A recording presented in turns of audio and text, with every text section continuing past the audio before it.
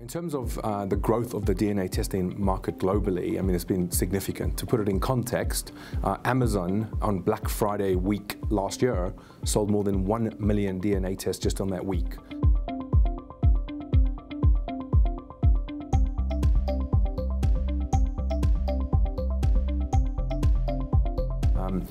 All our data shows, our internal customer data, as well as external published peer review research, again, that when an individual does a DNA test and they get given some sort of advice, whether it's nutrition or fitness advice, the adherence is greater.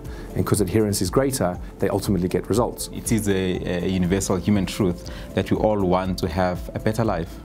And if you are empowered with knowledge about yourself and how your body and your genes function and respond to different external factors like diet and exercise and stress and sleep, that for most people, they will use that to optimize and to improve their lives. DNA test is quite simple. It's a painless experience. You do a simple mouth swab. You send that back to our office here in Johannesburg, and what we do is we put you on a digital health journey, we like to call it. So, within approximately 10 days, you get a report from our laboratory. The report focuses on nutrition, what's the best diet for your body, for example, and fitness, what's the best way to exercise to get the best results. Sleep, how does your body, what sort of person are you? Are you a morning person or a night person? Stress, are you a warrior or a strategist? You get the DNA test, you also get a very comprehensive report, you get an online experience. We have a team of health coaches, all qualified dietitians, as well as sports scientists. We believe that actually genetics is only part of the picture. Approximately 30% is genetics and 70% is your lifestyle. So if we can use the genetics to nudge customers to change their lifestyle, that's got to be a great thing. And these bits of information start to help you think differently about the way you engage with your own health. So I'll give you an example. I this morning already have had 2 cups of coffee. It's likely by the end of the day I'll have 8 cups of coffee because I love coffee, and I feel pretty okay from it. My wife, on the other hand, she will have 2 cups of coffee and she will not touch another cup after 11 a.m. And genetically, my wife is a slow metabolizer of caffeine. It's not coffee, but it's just caffeine. I'm a fast metabolizer of caffeine. So I now know, actually, based on this caffeine gene, how fast I metabolize it, what to do with caffeine on a daily basis. Now, I talk about caffeine, but it applies to so many other areas. It applies to salt sensitivity, alcohol sensitivity, fat sensitivity, refined carbohydrate sensitivity. And knowing these bits and pieces of information helps me on a daily basis adjust my lifestyle. In terms of South Africans generally, having different diet crazes and referencing, for example, the Banting diet, which people were, really following and paying a lot of attention to, and now as I understand, the ketogenic diet, DNA testing is quite different. And what do I mean by that? We tell you what diet, DNA Fit tell you what, or nutrigenomic testing generally, i.e. a DNA test for the purpose for what diet you should be, going on. We actually use your DNA to tell you that. So let me give you a very practical example talking about DNA testing with DNA Fit nutrigenomics versus the ketogenic diet. So we did a study. It's due to be published. We looked at 200 individuals. In that cohort of individuals, half of them did a ketogenic diet, and the other half did a DNA Fit nutrigenomic diet.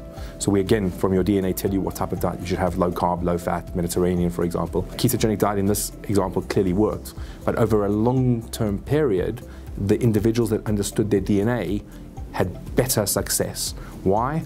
Talking to my point earlier, if you understand your body's genetic blueprint and you know that this is really personalized for you, it increases adherence for the long term. As a company, we work with a number of Olympic athletes who are on our team. We have a shareholder, Rio Ferdinand, a famous athlete himself, because what's happening globally is an understanding clearly that from a fitness performance perspective, your genes can make a real difference if you understand how your body responds to exercise. So We're the first company in the world to do a genetic exercise intervention study. We took 100 people and we did a DNA test for all of them, but not all of them were given their results. In fact, no one was given their results until the end. And in sports science principles, what we did was, for measurements, we did 2 tests. One was a counter movement jump, which is where you sort of jump up in the air and it measures essentially explosive power from sports science principles. And the other test was a aero Bike 3 test, which is an endurance test. So we measured everybody on those 2 well-established metrics, and then we put them on a 12-week program. But what we did was half of the cohorts were given a genetically matched program. So if you were given a percentage of your power versus endurance, as we do in our report, we'd then guide your exercise accordingly. And what we did was, at the end of the intervention program, we remeasured everybody again, and we found that the individuals that were given the genetically guided direction had 3 times performance benefit on those 2 metrics. It means that if you exercise to the way your body is designed, in the way your genetics tell you to, you're much more likely to get better results. Talking about the idea of preventative health and precision medicine, the world is fast moving from the concept of one drug for everybody to one drug per person. And that's because we all respond differently to, in this case, medication. So I obviously gave examples about caffeine, and I spoke about fitness and nutrition generally, but the same applies from a clinical context in terms of, in this case, we talk about something called pharmacogenomics, which is the way your body responds to different drugs. So Estonia, population I think about 1.2 million people, in 2001 started creating a national DNA biobank that included their complete digital health record. So to contextualize that, if you were born in 2001, you would get obviously a DNA test, you obviously have a medical digital health record, and now, you know, how many years later, 18 years later, if I am Estonian and I go to the doctor, that doctor knows what my genetic response is to drugs, they understand my complete digital health lifestyle, my history, and it starts to actually help that treatment become a lot more personalized. The question always comes up about data. How do insurance companies use this data?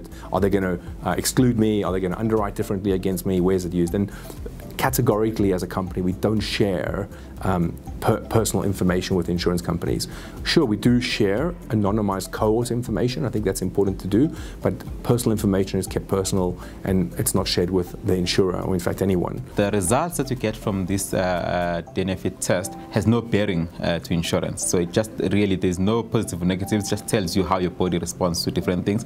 So in terms of insurance and how we underwrite insurance currently, it really has no bearing. Very importantly for us is that in the long term, if clients are living a better life, it will improve the life outcomes, which to us as an insurer is what the biggest benefit is. So there is something in it for us as an insurer, but also as an industry, we believe that if we move towards more personalization of this insurance to clients, it will lead to better outcomes for the industry as a whole.